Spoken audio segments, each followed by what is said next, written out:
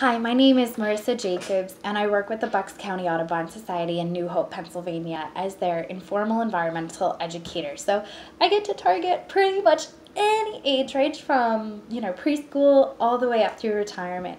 It's fantastic, and it's so rewarding to be able to get to interact with that many different age groups. And again, whether it's the little kids or the adults, they all provide you with some sort of really great, rewarding experience.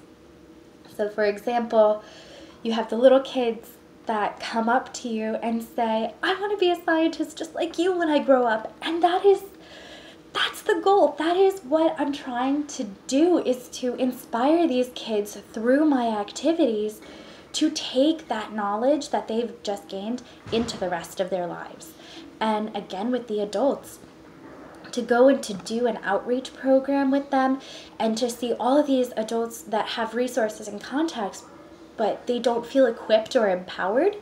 Now that you've done that program with them, they feel like they have that knowledge base to be able to take that and share that with others. So now, you've targeted the one adult, and now they can go and they can share that knowledge that they've learned with others.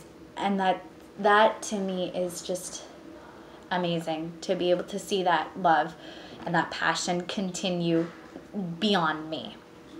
So hopefully through education, I'll be able to inspire, whether it's the kids or the adults, to be able to inspire them to love the earth, to be conscientious about what they do and what they see in front of them, and inspire them to action as well.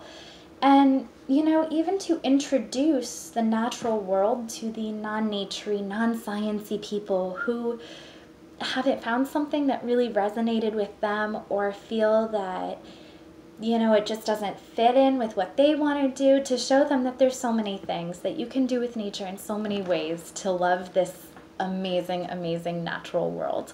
So thank you.